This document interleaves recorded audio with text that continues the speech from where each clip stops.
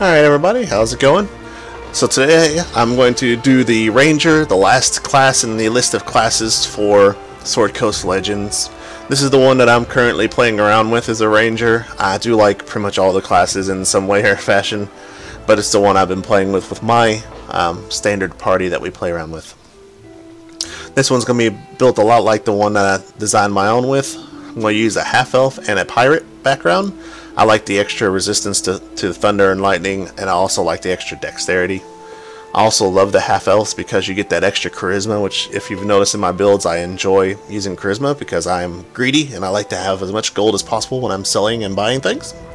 And also they get +2 points, they're immune to sleep, and they get an additional 2 skill points. So I really enjoy the half-elves. I've been missing some half-elf love because I used to play a lot of 3rd edition and they weren't really the best class or race to choose, so I'm glad to see some half-elf love in Sword Coast and 5th edition as well.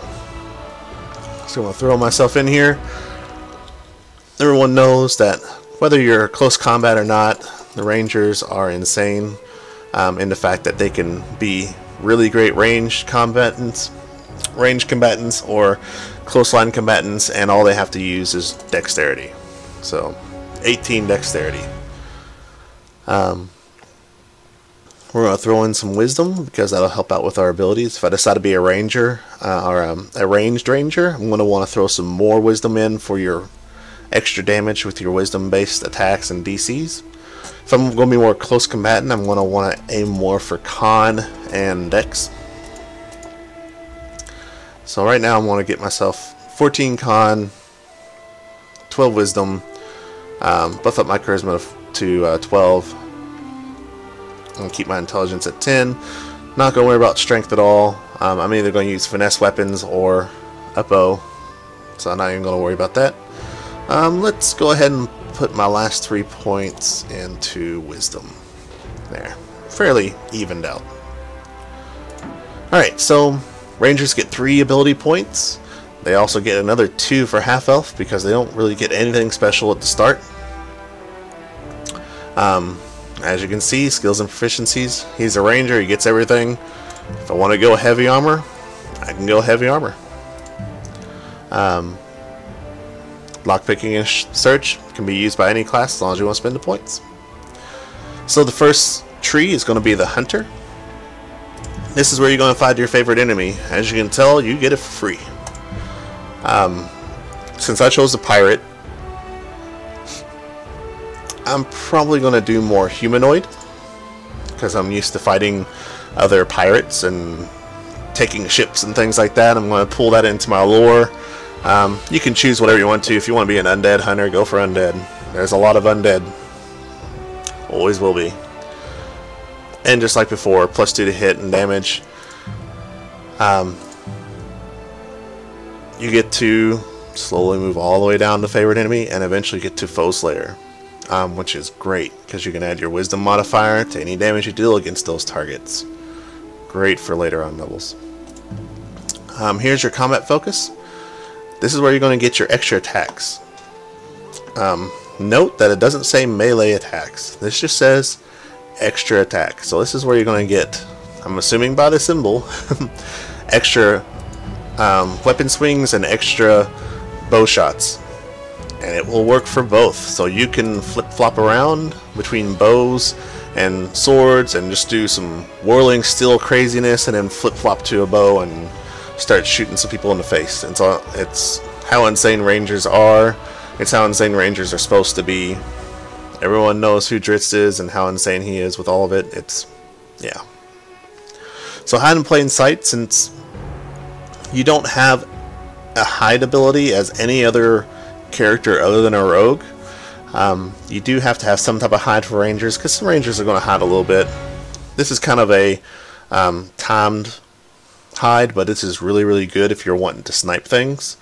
You go in a hide in plain sight, kind of sneak out into the middle of where the action's going to be before anyone else gets there.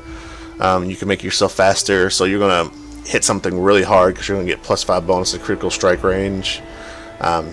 Your stealth check's going to be higher. It works just like a hide would be.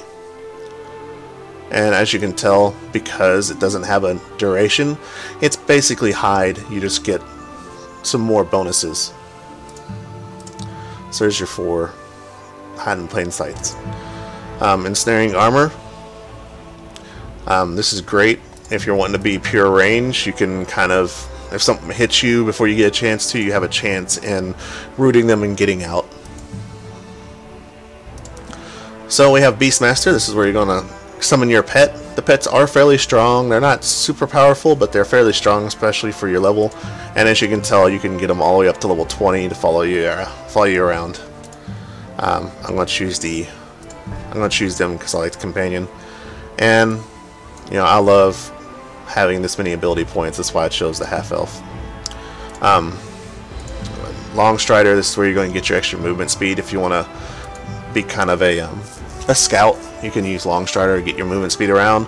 Or if you want to be one of those kind of people who enjoy being evil or a troller or anything like that, you want to call it, where you want to run out in front of people, steal all the goodies before anybody can get there, you can do that as a ranger as well.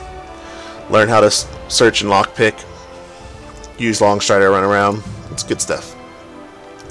Go for the eyes. A lot of people say go for the eyes, boo, since as an homage to Baldur's Gate 2 and boo and everything. This is really good. Helps to blind an opponent. Anything that blinds an opponent can be great. Great against spellcasters. Spectral Wolf Strike. Some good psychic damage. Decent saves. Pretty good damage, as you can tell, since my wisdom is a little bit higher. My other ranger's wisdom's lower, so this doesn't do quite as much. Then we have the Bear Trap. Enemy must make a DC 14 dex save. It's really good for restraining someone, doing some good damage. And it's a bear trap. It's going to do what it's supposed to do. You just got to make sure you kind of toy with people and make them come to you. Which shouldn't be too hard.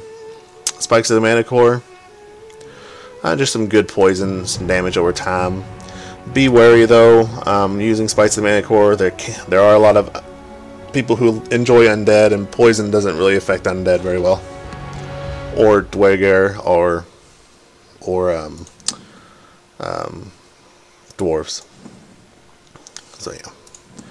So moving on, here's the Nature Tree. This is where you're going to have a couple good healing abilities and stuff to make you a decent tank, I would say. Because this is what I use. You have Good Berry. You have 4 ranks of Good Berry. This is a ranged heal, although you can use it on yourself.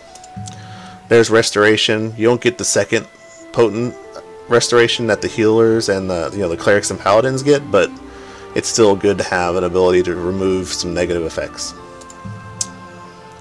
There's Wind Wall. Great ability. If no one ever uses Wind Wall, it's insane. Whether you're a ranged combatant or you're a close combatant. If you're a close combatant, it does some good damage. It saves your party from a lot of that ranged damage that you're going to see a lot of. So it can be a really, really great ability to get, and you can get it fairly early on at level 5.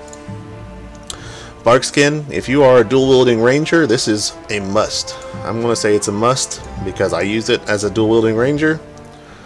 Gives you some good armor class, makes you much more survivable, lowers some of that bludgeoning resistance. It's great against undead because most of them are hitting you with their fists or claws.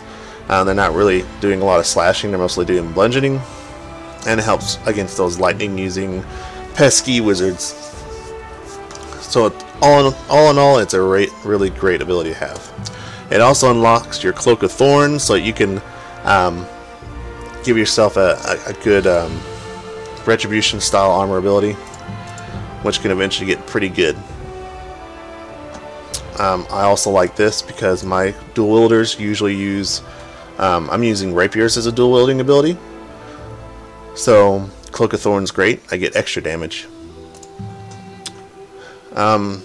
Entangle. Everyone knows what Entangle does. It's just a good way to slow some people down. A lot like Bear Trap. To keep people from getting too close to you, especially when you're trying to shoot them with your bow and arrow. Here's the Warden. You got your Hail of Thorns. You got 2 levels of that. Decent piercing and damage. Unlocks Conjure Volley, which is great for hordes of bad guys. And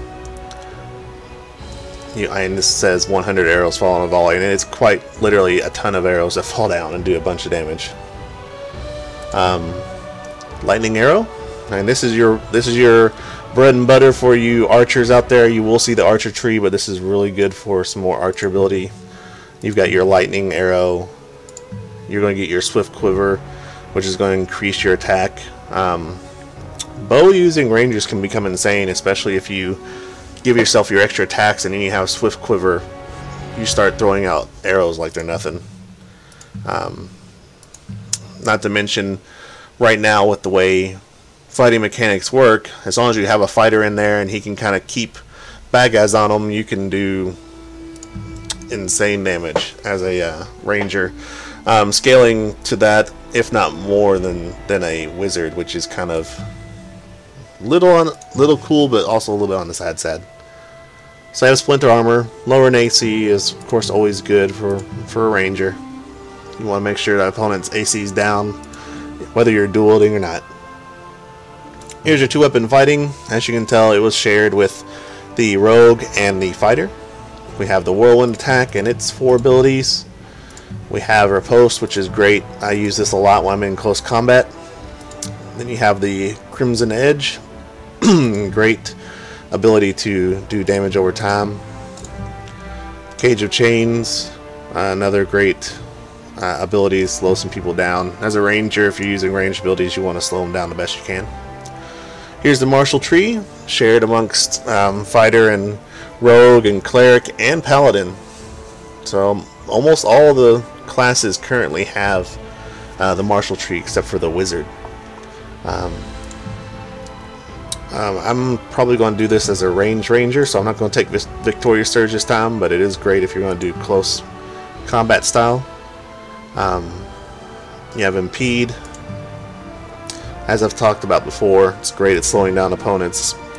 Wounding Blow is great at preventing them from healing, and Break the Wall is great for lowering AC. Good if you're comboing up for a ranger. Flying Foe, good to pop in and out of combat if you need to. My rogue uses this. I enjoy popping into combat with Flying Foe so I can hit them. And then Misty Step into another guy, hitting them, and then disengaging to another guy and hitting them. Lets me kind of run around the battlefield. Then here's the infamous archery tree. This is the tree you're going to use as a ranger, as an archer. I am obviously going to be using it. You have your hunter's marks. You're going to eventually learn split shot. Great ability. As a ranged ranger, you can do a lot of damage with the trees that they give you. Arrows of Slaying, great stuff.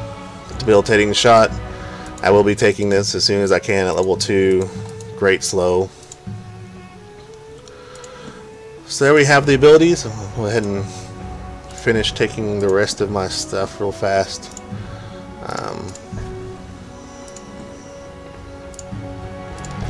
So there we go. So, summary, obviously, change portraits around. Have the 4 voices, be whatever I want, does not matter. And whatever deity I want. So, alright, there you go, guys. There are the classes. I hope you enjoyed the series of classes. I did the races previously, and my next video is actually going to be finding those secret hidden abilities of the dwarf, wood elf, and halfling that we don't know what they do. I'm going to try my best to find those for you, and if I can, I'm going to make a video about it so everybody can at least have that knowledge. So, thanks a lot, guys, and have yourself a good one.